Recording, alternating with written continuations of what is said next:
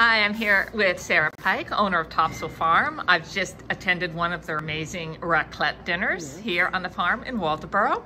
So Sarah, tell me about this place. Well, this is our 6th season. It's been going by so quickly, and we started offering the raclette dinners pretty much right when we started as a way to bring the community together. They originally were down at our yurt, which is down on the Madomic River, and involves a 10-minute hike down the snowy path. But obviously in these times, we've adjusted things a bit, and we're using them. We're doing them in our event barn here in Waldoboro. So it's really a celebration of winter and being outdoors in all seasons. And we're so lucky to be near Morse's Sauerkraut, where we get our raclette and charcuterie from. Chef Ken Burkett cooks up all of the condiments that we do here, so our beet jams and the fermented garlic honey that you enjoyed. So it's really a lovely time during our off season to bring the community together and celebrate winter and all of that.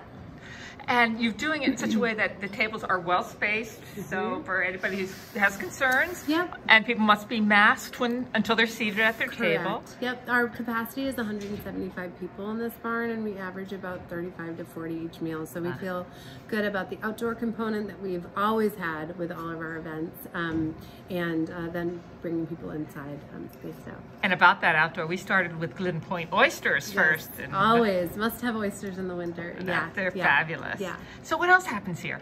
So typically during our season, our full season, it begins in May and ends in October.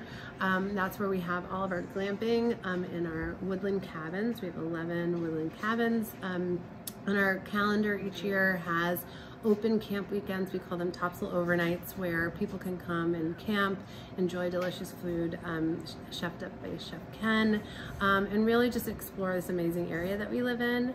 The other weekends we do host private events and weddings, and so our calendar is kind of split between sort of larger private events and our overnight weekends. And then people will rent out the whole property for yoga retreats or family reunions, that sort of thing. So there's a lot of diversity in what we offer, and so certainly over the past couple of years that's really helped us be able to fluctuate with the changing environment. We also, I guess we'll add, we do culinary events, just ticketed events for people who are not staying here. So we have 4 of them that change with the seasons. You've enjoyed raclette today. In the spring we celebrate mud season here in Maine with our Sugar Shack supper. That's a celebration of Maine maple. In the summer we do our river dinner, which is our property is on the Madomic River. Not a lot of people know that it's the highest yielding body of water here in the state for clams. And so we really want to celebrate the vibrant fishing community here. And then in the fall we do a wild game dinner, which is really amazing. And then we swing back, and before we know it, it's winter again. That's pretty awesome. So you've got a few more of these raclette suppers coming out? Yeah, we think we will do them through the end of February, and we might open up for our last weekend on March 5th. But yep, we have a full calendar of Saturdays, lunch and dinner for the raclette, and then we'll switch things around and go right into Sugar Shack.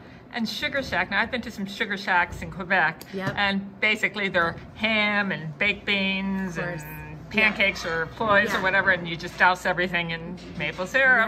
And is that kind of what you do here? Nothing's bad about that. I was lucky enough to go to Chef Martin Picard's Sugar Shack right outside of Montreal several years ago, and it was super high-end and super gluttonous, and you know, really just celebrating the maple syrup as an ingredient. And I've also been to several of them where it's like, you know, a whole hall of about 400 people, and exactly what you said. I would say ours is firmly right in the middle.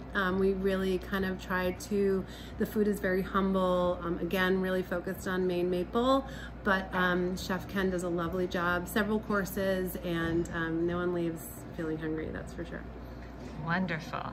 So, Topsail Farm may not be the easiest one to spell or figure out what the website is for, so tell us what the website is. Yeah, it's www.topslfarm.com. Topsail is the name that we inherited from the previous family who owned it for 4 generations. They were sailors, so it's a sailing term. Yes. And we love it. Yeah, it's great. Great. Thank you. You're welcome.